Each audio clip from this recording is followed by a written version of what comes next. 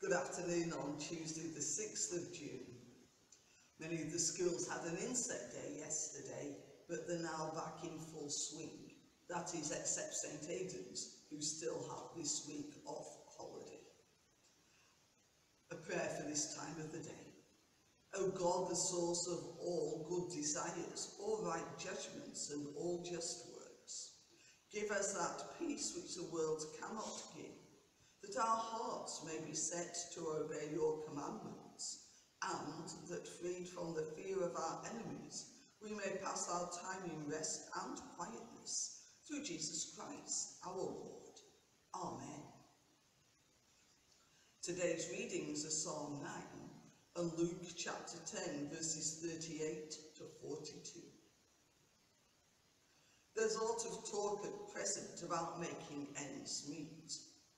Last Saturday was the Mill Hill Family Festival, which was very well attended and enjoyed by everyone. We were blessed with wonderful weather, and the fact that most of it was free meant that people could enjoy themselves without thinking whether they could afford it. The festival was on at the same time as the FA Cup final. As I watched footage of Manchester City fans celebrating, as I relaxed later on in the day, I found myself puzzling how these loyal fans were able to afford it all. A day out at Wembley doesn't come cheap, and neither do seats at the Etihad Stadium, Manchester City's home ground. Then they've travelled around England and Europe supporting their team, culminating with Istanbul this coming Saturday. Some years ago, I knew a person who owned a butcher's shop in Burnley. The year that Burnley had a trip to Wembley, the takings and profits at the butcher's nosedived.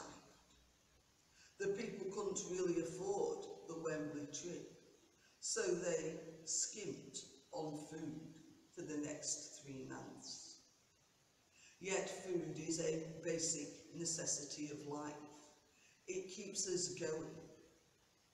That's why Martha and Mary offered hospitality to Jesus at the end of a hard day of ministry and travelling around. Martha was anxious to ensure that Jesus was well fed and as comfortable as possible. She really wanted to be that perfect host. Yet, as important as that was, with all the activity linked to it, Jesus reminded Martha, and us as well, not to forget how important it is to make space in our busy lives, to listen to God, and to spend time with Him. Today we're going to pray our community prayer. Loving Lord, we thank you that you are already everywhere. We pray for the area of Mill Hill, Gallagher, Banktop and Whitton. We think of everyone who lives in these areas, all who work there, and those who pass through them during their daily lives. We ask that you give us the eyes to see your vision for these places. Amen. For today's prayer points, let's pray for young people who are continuing with important exams. Pray for the community where you live, and pray for anyone who is unwell, particularly if that is linked to a lack of food and nutrition. The Lord's Prayer. Our Father, which art in heaven, hallowed be your name. Your kingdom come, your will be done on earth as in heaven. Give us today our daily bread, and forgive us our trespasses, as we forgive those who trespass against us.